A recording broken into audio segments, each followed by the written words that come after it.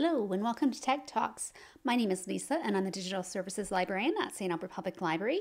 And today I would like to show you an e-learning resource called Gale Courses. So the way you get there is to go to our website, sapl.ca, and you're going to click on e-library. And that's going to bring you to this page here. And we can scroll further down the page, or we can use the filter and just tap on Learn. And that brings up all our e-learning databases. So the one we're looking at today is called Gale Courses. So we're just going to tap on the More on there.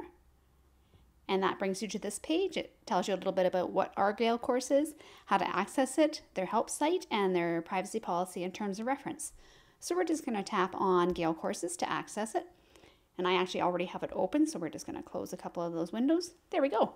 So this is what you see when you first click on Gale Courses.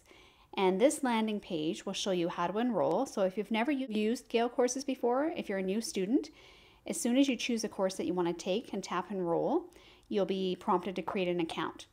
And once you've done that, then you'll use your login and credentials that you use to set up this account, and you'll be able to get into all your courses. So let's jump in and see what Gale Courses looks like.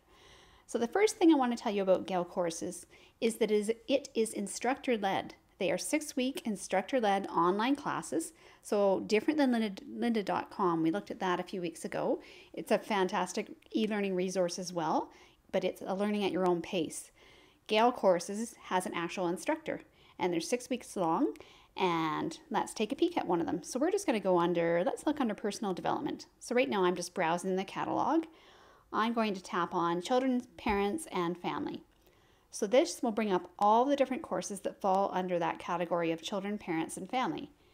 Now you'll see here along the black bars, it will say start date, June 17th, July 15th, etc. Those are the start dates for all the classes on Gale Courses.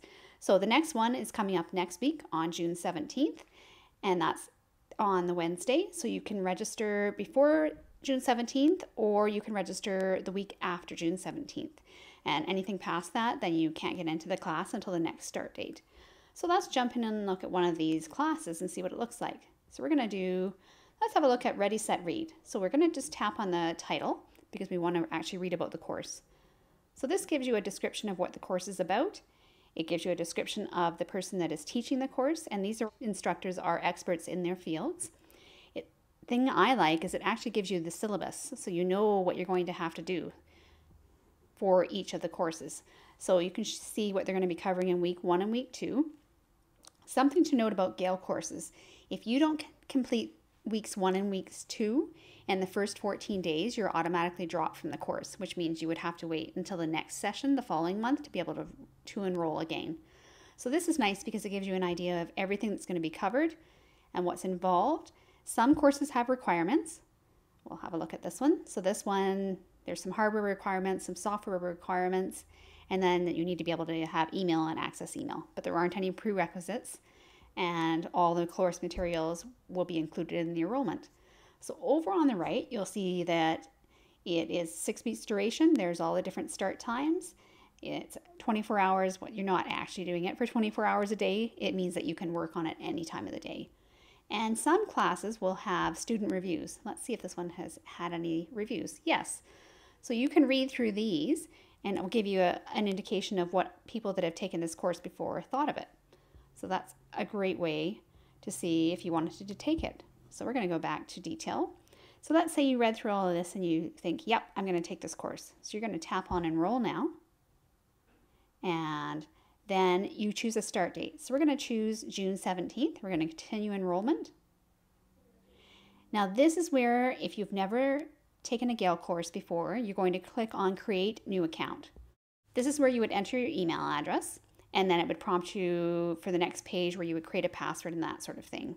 If you've already taken a class, you can just go over here and put your email address in there and your password, and you'll be right into your classroom right up here under My Classroom. We're not going to do that right now. I just wanted to show you that that's how you create your account. It's very easy, and again, it's on the first page too. It shows you how to do it, and it shows that if you don't complete and view lessons 1 and 2 within 13 days after the start date of the course, you're automatically dropped. So something to keep in mind, make sure that you're keeping up with the first 2 lessons. So let's see what else is in here.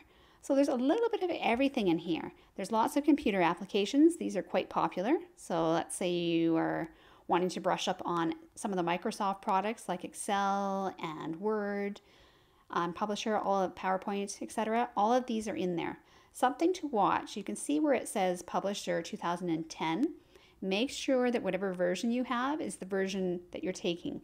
There are differences between it. So you can see these are all looking like they're Microsoft 2010. I believe they also have some Microsoft 2016 as well. 2010 right there. So just keep an eye on if you're doing anything to do with software that you're making sure that you have the same version as what the class is being taught. So that's just some of the computer applications. That was Microsoft we looked at. Let's look at what's under design and composition. So there's some classes that aren't computer-based classes like software. This is actually on photography. So let's take a look at Secrets of Better Photography. So this looks like a fun class, basically teaching you how to take good pictures. And this one probably has student reviews if I had to make a guess. Yep, it does. It has some requirements as well. There's all your requirements. So you have to have a digital camera and of course PC and the system requirements. So these all work the same, all the courses. They're all going to have the detail, syllabus, requirements, and sometimes they'll have student reviews. So we're going to tap back on View Catalog just so you can get a sense of what you can take in here. So that was under design and composition. You can see there's also web design. So if you really want to know how to write websites and web design, you can do that in there. Healthcare and medical is a popular one because there's actually some courses in here that help you get a certificate. So we're going to tap on healthcare certificate. And there we are. So you can get a certificate in meditation. So let's just tap on that.